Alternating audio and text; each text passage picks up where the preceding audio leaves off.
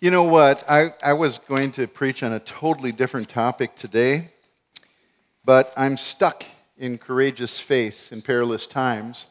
And having been in Daniel, how could I not talk about Daniel in the lion's den? I mean, I don't know what I was thinking. So God overruled what I was going to preach on. I won't tell you what it was, but God overruled that, and I'm back in Daniel chapter 6. So you can turn there and get ready. The story of Daniel in the lion's den is probably one of the most well-known, if not the most well-known stories in the Old Testament. Everybody knows the story of Daniel in the lion's den. But as we look at Daniel 6, I'd like to suggest to you that this is a testament of how Daniel is God's amazing example of how a person can remain rooted and grounded in God throughout his life, from his teen years all the way through adulthood into their golden years. Because Daniel, at the point that we're going to be seeing him today, was at least 80 years old. At least 80 years old. The life and times of Daniel were filled with constant change. And this is another reason I love Daniel, because we trace his life through the beginning of the Babylonian captivity all the way to the end. He was there for those 70 years. And you can see the swirl of changing times and fortunes throughout the first 5 chapters of the book. Teenagers uprooted from the stability of their parents' love, a settled home life, and separated from their religious community. Daniel and his friends were thrust into captivity in a foreign land with foreign customs and a foreign language. I don't know if you know what that's like. Do you know what it's like to be in a place that nobody speaks English? I've been there. It's daunting, people. It's daunting. And they were captives. They were completely engulfed and encircled by this new nation that they have been brought to as captives. But they remained resilient in God. They were confronted by alien demands to disregard their heritage and upbringing and to lay aside their social and religious norms, only to embrace their new and most strange situation. They were commanded to despise the truth that their fathers had taught them of their faith and worship, and told to worship a golden image. Well, we know how that turned out last week. Solid. They're just solid. And in all these trials, Daniel and his friends remained steadfast with their integrity intact. And Daniel, growing old in the city of his captivity, witnessed firsthand the vacillating, capricious demands of a totalitarian monarch, Nebuchadnezzar. You think we've got troubles? Nebuchadnezzar was a king of kings. He was the pure gold head of that statue. And Daniel was able to see Nebuchadnezzar come and go. Amazing.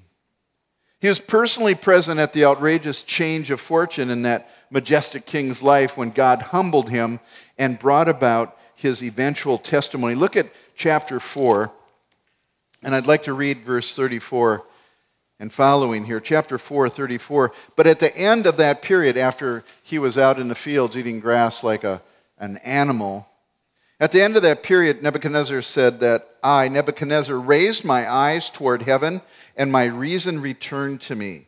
And I blessed the Most High and praised and honored him who lives forever. This is Nebuchadnezzar. For his dominion is an everlasting dominion. His kingdom endures from generation to generation. And all the inhabitants of the earth are accounted as nothing.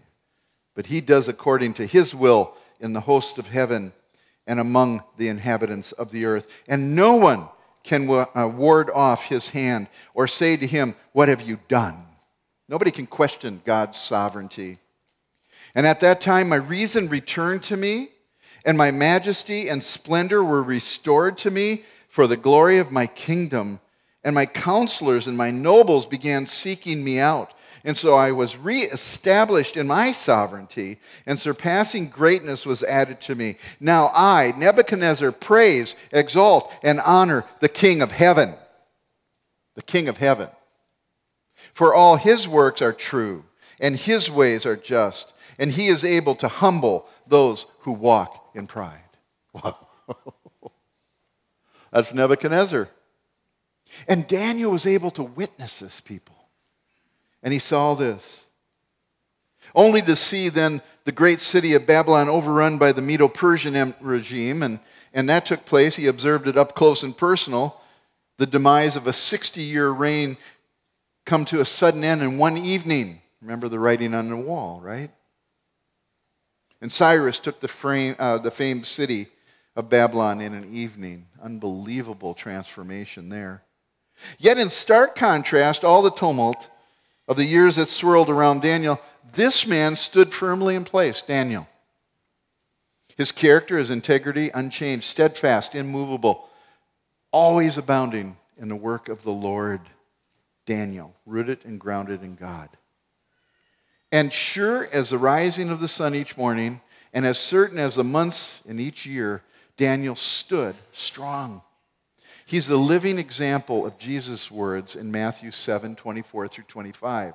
Remember that parable? He says, therefore, everyone who hears these words of mine that I'm preaching and acts on them, not just listens to them, but actually believes them and acts on them, may be compared to a wise man who built his house on a rock.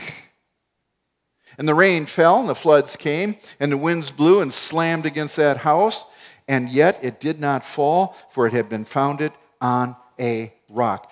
Daniel's life, his entire life, was built upon that same rock, the God of heaven.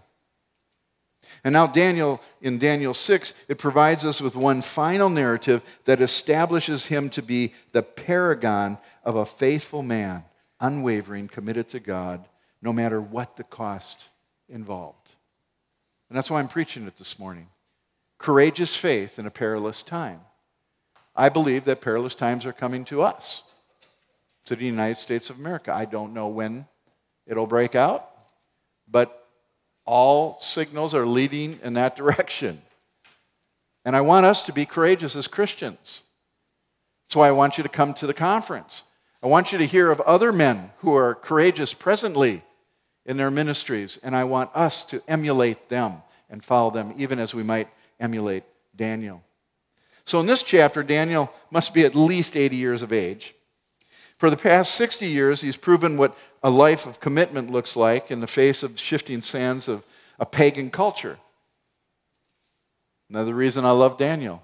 3 pagan regimes, and the man still remains at the top of his game as a believer in Yahweh. Intense political intrigue, constant ebb and flow of capricious pagan leaders all around him. So here's this old man still going strong. He gives me hope. He gives me hope personally. The power of a virtuous life extends into old age. Newman Darlin, a scholar of accepted standing, made an analysis of the lives and achievements of 400 of the foremost characters of history. And his analysis showed that nearly 80% of the world's greatest figures closed active lives between 58 and 80 years of age. 58 and 80 years of age. 25% were beyond 70 years old, and then 22.5% were beyond 80 years of age, and 6% went beyond 90 years of age.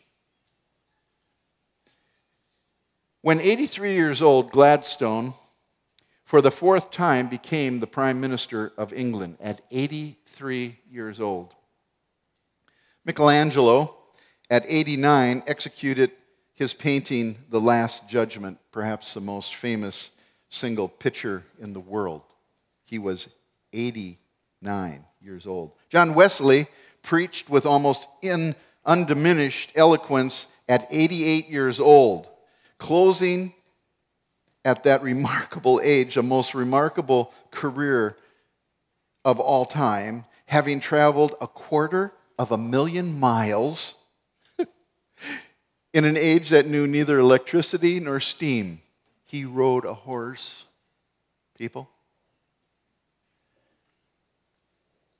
And he had delivered, someone estimated, at least 4,000 sermons. and written volumes and books that we still have today. Edison was still inventing at 90 years old. Wright at 90 was considered a most creative architect. Shaw was still writing plays at 90. Grandma Moses began painting at 79. Ladies, it's not too late. Okay? 79. J.C. Penney, a great Christian, was working strenuously at his business at 95 years old. So when am I going to retire? It ain't happening, people. By the grace of God, I have heroes in this book. Daniel and Moses, whose vigor was not abated in his vision, and he was 90. May God bless. Yet many say, oh, I'm 55, I got to get out. And in doing so, you forfeit the richness of age and the richness that you have and the blessing that you could be, that you've gained through the years that you've lived. Daniel was pushing 90, I think, and he was God's man, and God put him right where he wanted him, and the politics of Medo-Persia had little to do to withstand it. God wanted Daniel to go into the lion's den, and we'll see about that in a moment. So today's a sermon to challenge us to persistent endurance and faithfulness in the face of opposition, no matter our age. No matter our age. Be faithful. Be courageous, people. Now, I've got an outline in your bulletin for you, and I will get through all 6 points by the grace of God today. In the Old Testament, it's a lot easier because they're narratives, so we can preach the story, so to speak, instead of having to break down all verses in the text. But let me begin by asking God to bless our time together, and then we'll read Daniel 6, 1 through 15 to get started. Let's pray. Dearest Heavenly Father, as we come to this text of Scripture, a marvelous story that is true, it actually happened. And Father, we are amazed at this man named Daniel. Lord, from his early teenage years, he proved to be your servant, a faithful man who would not bow the knee to things that were against his religion. Oh God, we live in a day where we're being asked to do such things, and that will only increase. Father, we recognize that this entire world lies in the hands of the evil one. It has been usurped by Satan, and Jesus Christ has not yet come back to claim it for his own, but he will, and we believe it to be soon. May he find us being faithful when he does return. We pray in Jesus' name. Amen. So look at Daniel 6, and I'll read the first 15 verses. It seemed good to Darius to appoint 120 satraps over the kingdom, and that they would be in charge of the whole kingdom, and over them 3 commissioners, of whom Daniel was one, that these satraps may be accountable to them, the 3 commissioners, and that the king might not suffer loss. So they're watching over the realm, watchers of the realm, right? Then this Daniel began distinguishing himself among the commissioners. There were 3 of them, and the satraps, 120 of them. And he possessed an extraordinary spirit, and the king, King Darius, a pagan, planned to appoint him over the entire kingdom. So like he's moving on up. Okay, he's already like 3rd in the kingdom, but he's moving beyond that. And when the commissioners and the satraps began trying to find ground of accusation against Daniel in regard to government affairs, but they could find no ground of accusation or evidence of corruption, inasmuch as he was faithful, and no negligence or corruption was to be found in him. And then these men said, well, we're not going to find any ground of accusation against this Daniel unless we find it against him with regard to the law of his God. What a testimony. And then these commissioners and satraps came by agreement, or that actually means they became a throng. They got a quorum together amongst themselves to the king, and they spoke to him as follows: King Darius, live forever. All the commissioners of the kingdom, the prefects and the satraps, the high officials and the governors have consulted together that the king should establish a statute and enforce an injunction that anyone who makes a petition to any god or man besides you, O king, for 30 days shall be cast into a lion's den.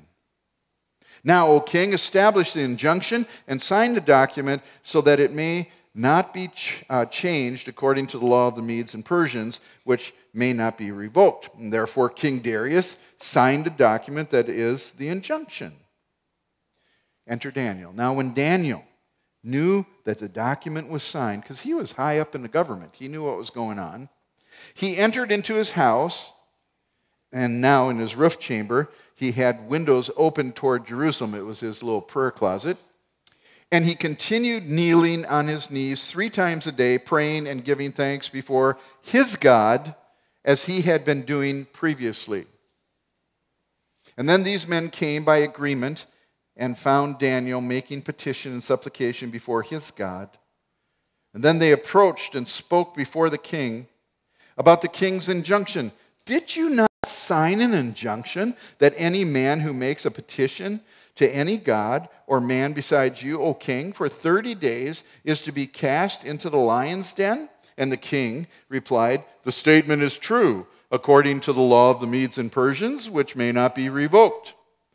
Then they answered and spoke before the king, Daniel, who is one of the exiles from Judah, pays no attention to you, O king, or to the injunction which you sign, but keeps making his petition 3 times a day. Well, then, as soon as the king heard this statement, he was deeply distressed and set his mind on delivering Daniel. And even until sunset, he kept exerting himself to rescue him.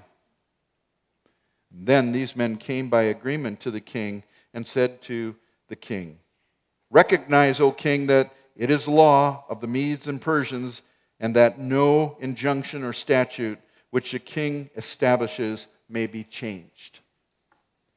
So that's just the first part. That's kind of like the first salvo. It's a prelude to the test of Daniel being put into the lion's den. It's the reason why he was put into the lion's den. And first we want to see the preeminence of Daniel. Daniel 6:3 states that he had an extraordinary spirit. It was a spirit that made him stand out amongst the other leaders that he was part of. It was a spirit that made Darius take notice of him.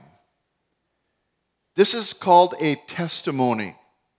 We don't talk a lot about our personal testimonies, except for maybe at baptism time or something. But you, Christian, are a testimony to a watching world.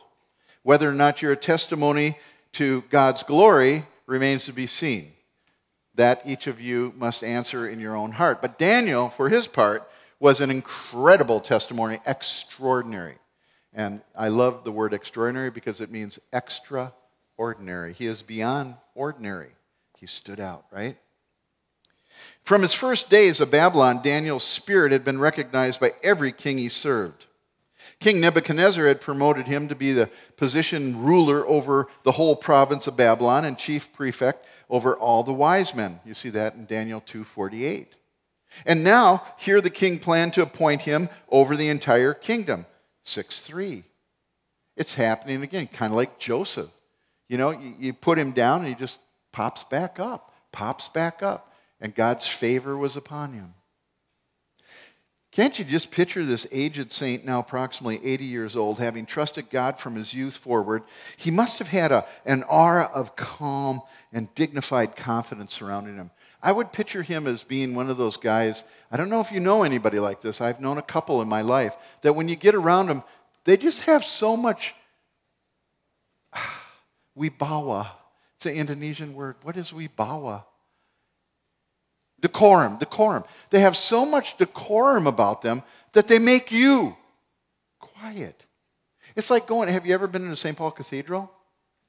When you walk in there, you don't sit and chatter and laugh and joke around. It quiets you just by its magnificence. That's the way I picture Daniel. And yes, he had a beard longer than Jim's. 80 years old, Jim. I mean, you got a few years ago. But this man just oozed dignity. And this is Daniel.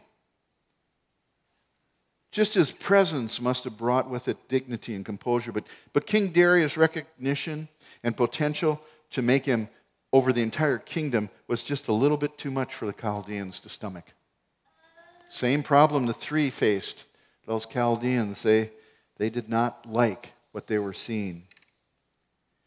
The plot against Daniel takes place in verses 4 through 9. The commissioners, the satraps, obviously predominantly Chaldean, ever jealous and filled with anti-Semitic sentiment against Daniel, they were determined to do whatever it took to keep him from that position. And they planned to do something to him. He is blameless in his civic life. This is the first thing that we learn about Daniel in verses 4 and 5. The other two rulers and some of the satraps in their unbridled ambition began to look for something that they could accuse Daniel of. And Daniel, thinking that he'd do some wrongdoing in the context of his work, they could accuse him because they were all corrupt. So they knew he had to be corrupt. But they couldn't find anything. Reminds me of Proverbs 26 through 7. Many a man proclaims his own loyalty, but who can find a trustworthy man, a righteous man who walks in his integrity? How blessed are his sons after him. Daniel walked in his integrity, and everybody saw it. And even these yokels who wanted to put him down had to admit, there's no way we can accuse this man. Daniel 6:4 shows what they discovered. After trying to find ground of accusation against Daniel in regard to government affairs, so in regard to his political working and everything, in his politics, they couldn't find anything to accuse him of. They could find no ground of accusation or evidence of corruption. There was no corruption, insomuch as he was faithful. So there was no active corruption, things that he was doing that would mark him out. And there was no negligence or corruption was to be found in him. Negligence means that he didn't not do the things he should do. So omission, commission. He's clean. And they couldn't find anything against him. The corruption refers to sins of commission. The negligence refers to sins of omission. He didn't leave off doing things he should do. On both counts, Daniel was found blameless. Now, Daniel was blameless in his religious life as well, not only his civic life. 1 Timothy 3:2 and Titus 1:7 both address the need for leaders in the church to be above reproach, to be blameless. It does not mean sinless perfection. It means that accusations can be hurled against the leaders, but they do not stick. Daniel's the epitome of what a character quality looks like of blamelessness in real life. Daniel was not sinlessly perfect. He was a human being, therefore he was a sinner. But in the discharge of his responsibilities as a man of God, he was a man of integrity. He was a man of consistency. He could be relied upon, trusted. If Daniel would have been inconsistent in the slightest area of his life and responsibilities, don't you think his enemies would have found it? They were looking. They were looking. But being the man that he was, his enemies had to use that very virtue against him. And herein is the evilness of men. This is just amazing, right? Daniel exemplifies the lesson taught in 1 Peter 4:19. Therefore, those also who suffer according to the will of God will entrust their souls to the faithful Creator to do what is right. Daniel had been doing that all his life, but Daniel was not only faithful in his public affairs, he was also faithful in his personal religious affairs. And this is what those wicked men came to understand after placing every aspect of his life under a magnifying glass. We'll not find any ground of accusation against him unless we find it in regard to the law of his God. Daniel had not been a secret worshiper of God. When it says he went up to his rooftop, that's in front of God and everybody, and he opened the windows so anybody could see him. He prayed to God, and these men figured out an easy way to disqualify Daniel. Their plot exposes the fact that he wasn't a secret worshiper of God. And secondly, the opposition believed that Daniel's degree of commitment was great enough to keep him from changing, even though faced by the penalty of death. They used his very integrity in his worship of God, Yahweh, to accuse him. How evil must you be? Beware of the wiles of the evil one. He turns truth on its head. It's always that way with Satan. And those who follow his ways, he'll promote the exact opposite of what should be commended. We see that happening today everywhere, people. Good is bad and bad is good. Evil is rewarded and good is penalized. That's why I say prepare your hearts. And in a little bit I'll tell you how we can prepare day by day, people. That when the crucible comes, we're ready. And it won't be some odd thing that we're needing to do because we will have been practicing our integrity towards God. It was the opposers' own corruption that drove them to call right wrong and wrong right. And violation of their scheme would be punishable by death. Now, you don't come out of a lion's den. That was a way of punishment that they practiced during those days, and nobody got out. That was a given. James 3:16 gives insight into what's taking place here. For wherever there is jealousy and selfish ambition, there is disorder or confusion and every evil thing. And these men that were trapping Daniel were filled with jealousy and selfish ambition.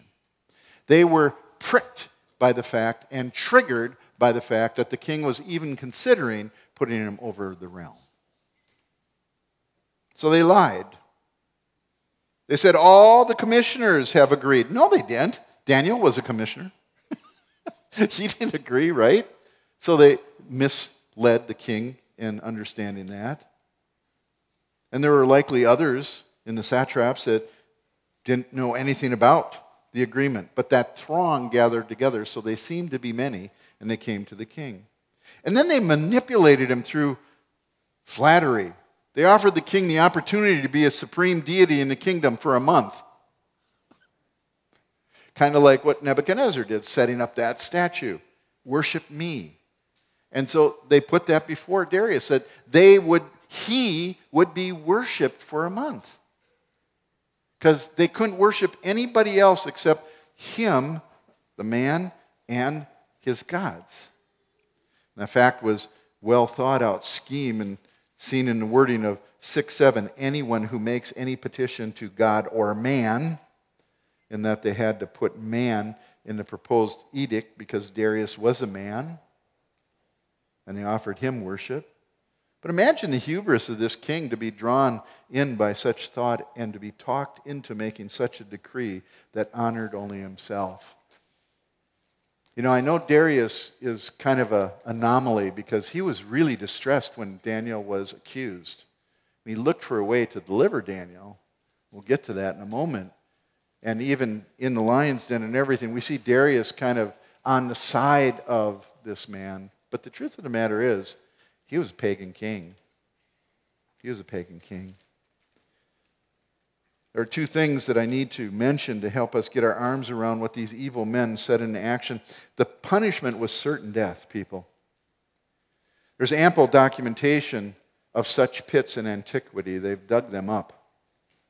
And they consisted of a large square cavern under the earth, having a partition wall in the middle of it, which is furnished with a door which the keeper can open from the top. Open and close from the top, sliding door, if you will. And they threw the food in one side to entice the lions from their chamber over into the open space where they threw the food. And the cavern is open on top, and its mouth being surrounded by a wall of 1.5 yards high. This is what archaeologists have discovered. So you wouldn't fall into the pit, but you could look in and see what was happening. And so you could look down. Fiery furnace of Daniel 3 and in lion's den were two of the most fearsome forms of punishment of the day, and they were rampant. It's how they kept the peace, if you would. Secondly, the law of the Medes and Persians is irrevocable. Irrevocable. The law of the Medes and Persians, which could not be altered. Verse 9. By contrast, Nebuchadnezzar was a supreme king. He was the law. And so we see in this silver kingdom now, Medo-Persia, right? The head was gold, pure, meaning that he had full sway. He could give an edict and take it away, and nobody could say anything because he was sovereign. But not so, the Medo-Persians. If they made a law, they could not rescind it. It was irrevocable. And so in that sense, they actually lost authority. They didn't have the amount of authority that Nebuchadnezzar had. Their power was weakened. And to change a law would be seen to be beneath the dignity of a true king. But actually, they were weakened. And tragically, King Darius was duped by the jealous commissioners, and he signed the irrevocable edict. In verse 9, we see that. Now, Daniel's prayer and its consequence, this is moving along to the end of the portion that we read. Daniel's response to the decree was to go on doing what he's always been doing. He did not change. He remained faithful. He did not think of ways out of this predicament, but he just remained consistent. I mean, he was 80 years old, at least. And so this was a well-worn trail up to his roof, open the windows, and pray 3 times a day. This is what he did. Knowing that the decree had been signed, he purposed in his heart to remain faithful to his God. And he went to his prayer closet, opened the windows, and prayed. He was unafraid, undeterred, bold as a lion. Bold as a lion. Obviously, those who wanted to thwart Daniel had already observed his habitual prayers in the very same place, at the very same times, and this was the way that they would get him. Daniel was simply following the instructions given to the exiles from God through the letter of Jeremiah, which writing Daniel had in his possession according to Daniel 9:2. In Jeremiah 29, 4 through 7, especially his injunction to pray and his assurance of God's answer to their prayers in 29:12, you see him telling them to pray 3 times a day, and Daniel's doing it. And Daniel also discovered that, hey, this captivity is only going to be 7 years long. And he knew, hey, we're getting close. This thing's going to come to an end. But Darius is still king. I want you also to understand that their manipulation before the king, these other leaders, was one of being anti-Semitic, because they said very clearly, one of the exiles from Judah. Spit it out, okay? That's their feelings about that. This Jew, this prisoner, this foreigner, pays no attention to your gods? No, he says, to you, king. So just like they did with the 3, right? They make it personal. They make it like Daniel is personally an affront to Darius. Nothing could be further from the truth. It's just not true. Daniel so eloquently stated this to the king after the lion's den. He says in 6:22, I was found innocent before God and also before you, O king. I have committed no crime. So he covers both bases when he comes out of the lion's den. He reaffirms to the king that he worshiped him. That he did not do anything wrong and he worshiped his God. But he did nothing against the king. So those personal attacks were very, very intentional. And the king's response to Daniel's prayer is amazing. With character like Daniel that he possessed, that had already caused King Darius to decide that he's going to make him like his guy right underneath him, he was distressed. He was disappointed in how his decree is affecting Daniel. And the king's response was very different from what Daniel's enemies might have hoped. He was deeply distressed. This is amazing. Pagan though he is, he was distraught.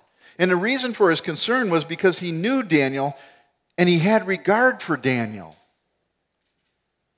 The word order in 6:14 in the original language places Daniel at the front. It could be read as, and as for Daniel, he set his mind to deliver him. He was concerned. And this is a remarkable example of an absolute monarch being bound by a law still more absolute than his power. Every sense of justice within the king cried out that Daniel should be delivered from this law, but the law demanded that he be punished. Law of the Medes and Persians. Well, let's read 16 through 18. See what happens here. Then the king gave orders, and Daniel was brought in and cast into the lion's den. And the king spoke and said to Daniel, "Your God, whom you constantly serve, will himself deliver you." You think Daniel had a testimony or what? I mean, this isn't out of the blue.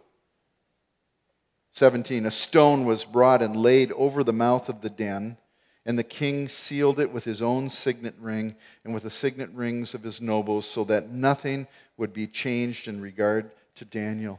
And then the king went off to his palace and spent the night fasting, and no entertainment was brought before him, and his sleep fled from him. So this is the king's response. They were real lions. It's a factual account. They were undoubtedly hungry lions, right? And Daniel is brought into that den. Daniel had obviously been vocal about his God with the king, as the king clearly knew not only the characteristics of Daniel's life, your God whom you constantly serve, but he also knew the characteristics of Yahweh through Daniel, because he said, your God will himself deliver you. That sounds like what the three said to Nebuchadnezzar, doesn't it? It's almost their words verbatim. And even if he doesn't deliver us, he's able to deliver us, but even if he doesn't, we're not going to worship you or to idol. Darius says, God will himself deliver you. He knew God to be faithful to his people. And I have no doubt in my mind that he had heard the story of the three. I just know he did. God is a God of deliverance, and Daniel knew it. Do you remember Isaiah 41:10 that we read about when we first started these topical sermons that we're doing? Do not fear, for I am with you. Do not anxiously look about you, for I am your God. I will strengthen you. Surely I will help you. Surely I will uphold you with my righteous right hand. I believe Daniel went in with that mindset, trusting God. Shadrach, Meshach, and Abednego put this truth to the test in the fiery furnace. If so be, our God, whom we serve, is able to deliver us from the furnace of blazing fire, and he will deliver us out of your hand, O king. That's what they said. That's how they went into their trial. Why would God allow something like this to take place? Daniel's a choice servant. Paul sums it up in this doctrine of why God lets these things happen in 2 Corinthians 1:10. God delivered us from so great a peril of death, and he will deliver us, he on whom we have set our hope, and he will yet deliver us. And this was his response to severe suffering. Because Paul suffered. In verse 10 it says, indeed, we had the sentence of death within ourselves, so that we would not trust in ourselves. That's why. Why did God ask Abraham to sacrifice his son? Now I know you believe in me. Now I know you trust in me, not in your son. Daniel was put to the test of all tests. When we read King Darius returned to his chambers, look at the anguish in this pagan ruler who was over one of God's servants. First he told Daniel, your God whom you constantly serve will himself deliver you. And the words remind us of the three. And then he went into his palace and spent the night fasting. Fasting. And no entertainment was brought to him. No distraction. No dancing women. No alcohol. No whatever they did for distraction at that time. He shut himself up in his chambers and fasted.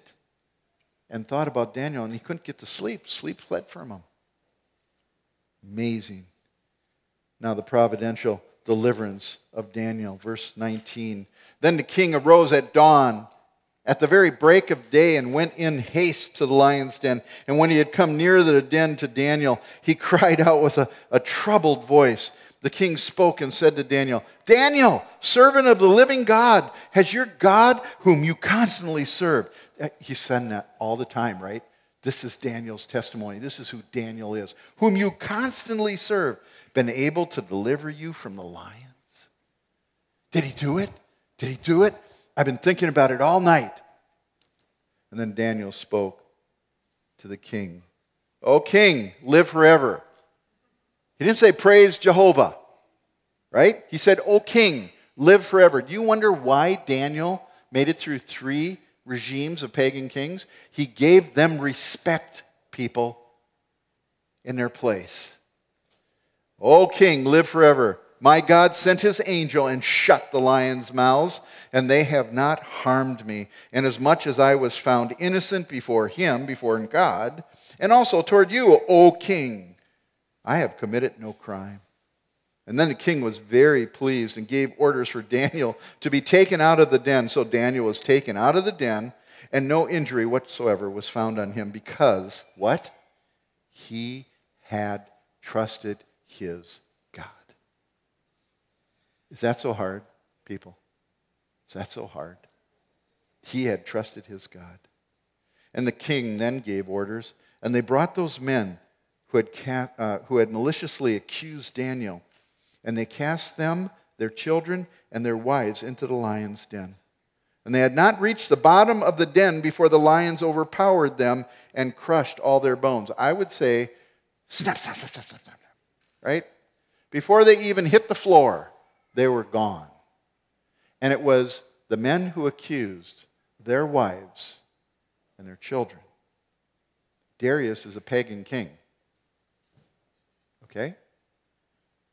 Even though Daniel's testimony had some bearing on him, he's still a pagan king. And then Darius the king wrote to all the peoples of the nations, men of every language who were living in all the land. May your peace abound, he said. Wow, this is good stuff. The king was troubled. God put such a concern on him. And he calls out in a troubled voice. I mean, he didn't sleep all night. And the very first response that Daniel had was, O king, you're the ruler, O king. God shut the lion's mouth, but Daniel was in the den. He had to go through it, people. Abraham had to lay his son on the altar, people. The 3 had to go into the fiery furnace, people.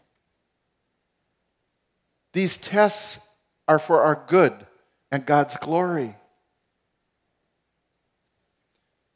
When we know what God wants us to do, it is always rewarded, but sometimes not in a way that we may wish. Daniel knew that it was right for him to pray 3 times a day with his windows open, as he was used to doing, knowing an edict had gone out that would condemn him to the lion's den. And he did what he knew was to be right, and he got thrown in the lion's den. It's kind of like, no. Americans think reward means he gets free from that. He doesn't go to the lion's den, right? That's God's blessing. God's blessing is different in American minds than what it is in the Bible. We think God's blessing is on us if we have money, if we have homes, if we have nice cars, toys to play with. Right? That's God's blessing. Well, guess what? God's blessing for Daniel, who had lived 80 years, a faithful life, so much so that a pagan king says that you constantly serve your God. He saw it, and God let him go into a lion's den. There's something to be learned here, friends. Daniel sets the record straight in 6:23. It was because he had trusted his God that he was delivered. Vengeance is mine, saith the Lord.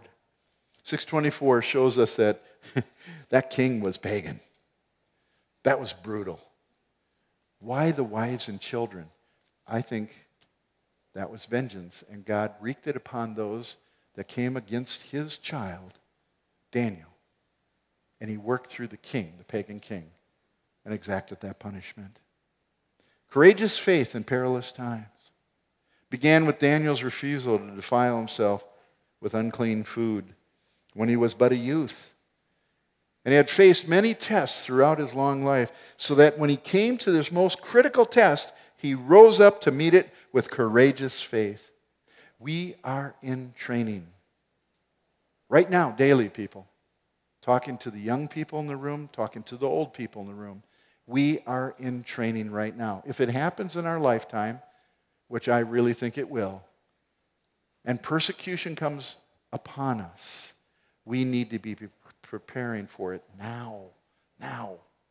How do you do that? Well, I'll tell you. I'll get to it. So, I just want to sum it up with a proclamation and some peace. A proclamation and some peace.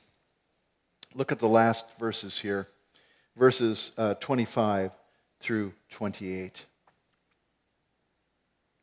The king then gave order, Then Darius the king wrote to all the peoples and nations and men of every language who were living in all the land, may your peace abound. I make a decree. Here he is again.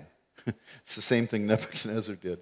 I make a decree that in all the dominion of my kingdom, men are to fear and tremble before the God of Daniel. Now that word for God is Elah.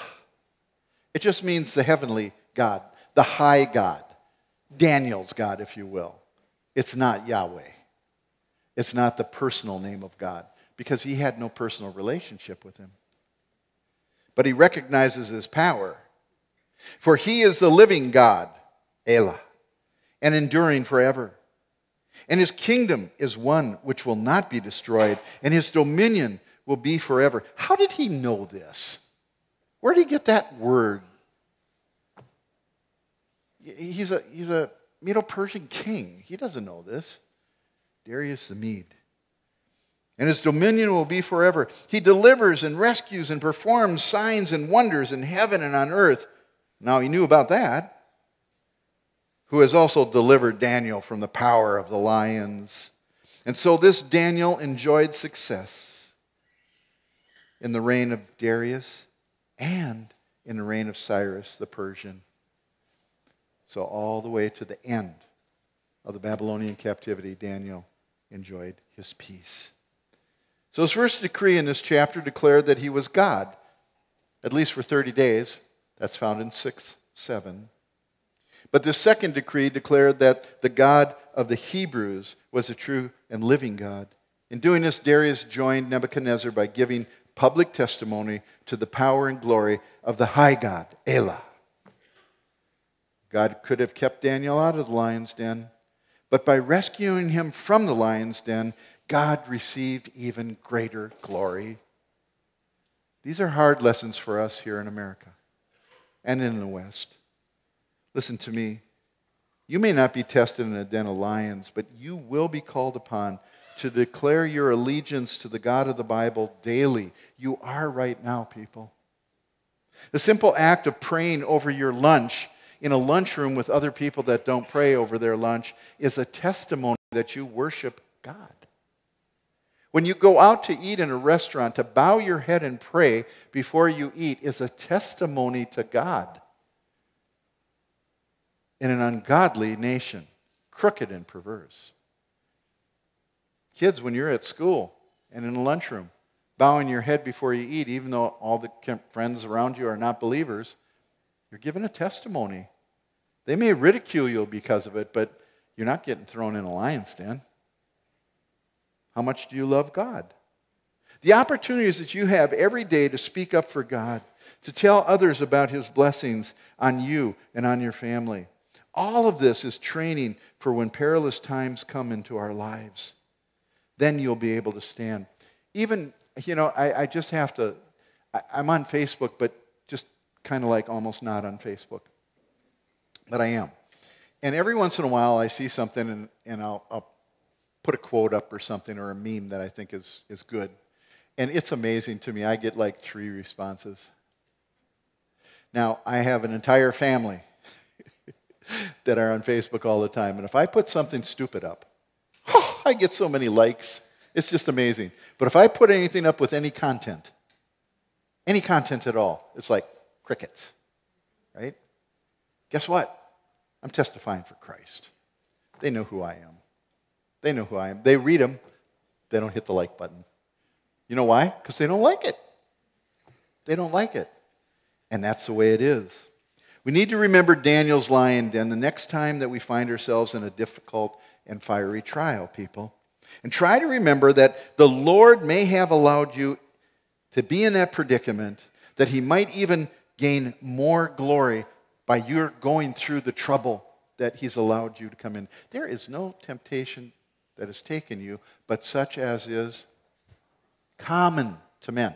I mean, we think we're the epitome of suffering when we go on a trial, right? Hey, all your brothers and sisters are going through the same thing. Let a couple of them know about it so they can pray for you, and you might be shocked to find out they went through the same thing. Don't try so hard to avoid life's difficulties, but walk closely with God through them. And as you come through the fiery trial with your faith intact and your joyful praise for your faithful God, you will be a shining witness in a crooked and a perverse generation, like stars that shine in the darkness of night. That's what we're called to. Don't wait until you face that crucible. You may buckle and then have to recant your recantation. Don't be like that. Let's pray. Father God, we thank you, Lord, for Daniel. What a hero. What a man. And someday we will be able to talk with Daniel. We'll be able to find out what it was like to live through those 70 years in Babylon. Oh, Lord, heaven's going to be filled with times of reminiscing how we lived for God on this earth. May it be so in each of our lives, Lord. Strengthen and embolden us, we pray. For we pray in Jesus' name. Amen.